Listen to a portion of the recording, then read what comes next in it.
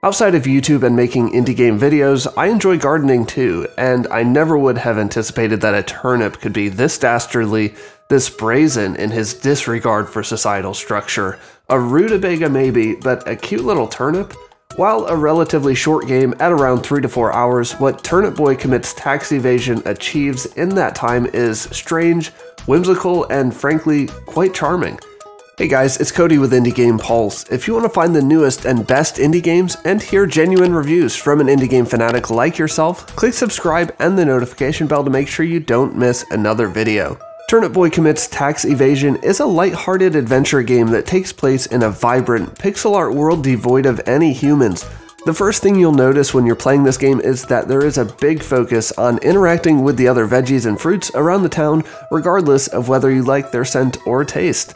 From lemons to blueberries to carrots to Annie the Exploring Avocado, there are so many cute veggies to discover and befriend, and even a few non-vegetable members of the community like the abrasive Mac. These conversations are filled with cheeky puns, and the characters are just adorable, as are many of your enemies that you'll encounter, from standard snails and worms to rabbits and deer. It's just silly that these cute animals are the enemies, but really to vegetables they are pretty menacing. So the title of the game should give you a pretty good idea of the predicament in which we find our main character, Turnip Boy. He is seemingly at the end of his lawless road, and the greenhouse which he calls home is being seized by the Mayor Onion for failure to pay property taxes. But just like Mayor Onion, there are more layers to discover in the story, and they just might make you cry. I'm just kidding about the crying part. Again, this game is light and humorous.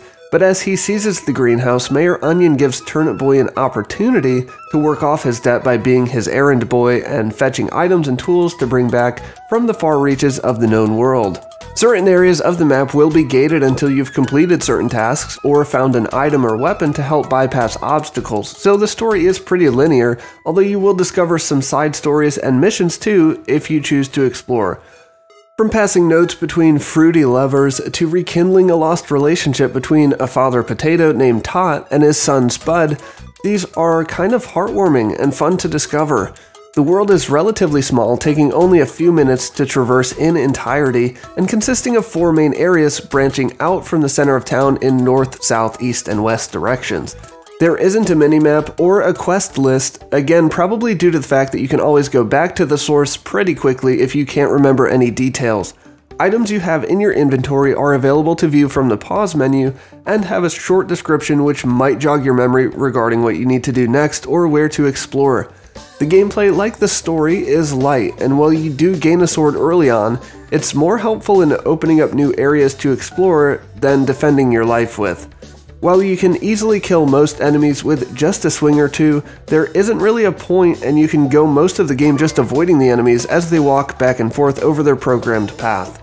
You might think this is a downside for me, but somehow in Turnip Boy it works well. The game doesn't get you hung up on mastering fighting mechanics or styles, but just lets you explore and have fun. There are a few boss fights throughout the game, and I'll only show you 1 or 2, but these bosses typically are made easier to defeat by utilizing a mechanic which the game has been introducing to you lately and giving you plenty of chances to perfect. Things like watering petal bombs to activate them and then kicking them into the boss to deal massive damage. And while we're on the topic of introducing new mechanics, I would really put this game in the exploration puzzler category more than anything. Turnip Boy Commits Tax Evasion is always introducing new hurdles to overcome and puzzles to solve in order to progress, from figuring out in which order you need to kick a section of bombs, to later using portals to transport yourself and bombs. The game stays interesting by constantly teaching you something new, and I really enjoyed that. No one aspect overstayed its welcome or felt like it was dragged on just to elongate the playtime, but each gave you ample time to fully explore and discover everything that each area has to find. And you don't have to find everything if you don't want to. There are diaries and small laughable stories strewn about everywhere, and while I enjoyed taking a moment to read and understand them, it might not be for everyone. There are a few items that you can collect throughout your time in this charming world, from new hats that you'll be given for helping a friend, to various government and personal documents that you can either read or rip up. The choice is yours, but also not. Again, you can check the status of both collections in the pause menu, where you can also change which hat you're wearing. My favorite was probably the Explorer's hat because I want to wear one in real life. If you reach the end of the game and haven't found every collectible and would like to continue searching, the game introduces a new mystical character that can see into the beyond and give you direct hints at where to find each item. This was a huge help for someone like me who can get a bit dense at times and might have easily spent another hour or so trying to 100% the game. Instead, it only took me another 10 minutes or maybe even less, and it still left me feeling satisfied. Graphically, the game ran very well on PC, but I do want to mention the controls. On an Xbox controller, the X button brings up your item menu, allowing you to switch between equipables and check your other items too.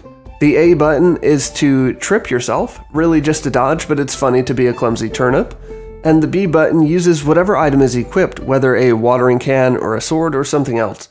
I was about 3 hours into the game before I realized that the right and left bumpers will quick swap between your equipables and save a lot of time going back and forth to the item menu. However, due to the pixel art nature of the game and your character's rotundness, it can be a bit difficult to tell what item is equipped if you switch this way.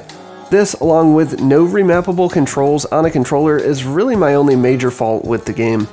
The only way you can see the controls for a controller are when the game shows you on screen while you're playing what each button does, and it doesn't include the bumpers for swapping.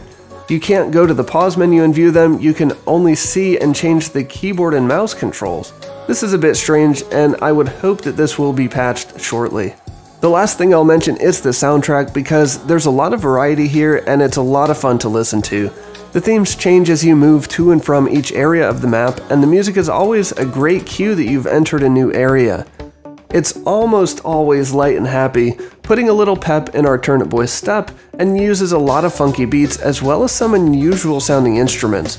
I don't really know what to compare this soundtrack to, but I did enjoy it in the game a good bit, and it helped especially to add atmosphere to most areas. So the question is, should you play Turnip Boy Commits Tax Evasion?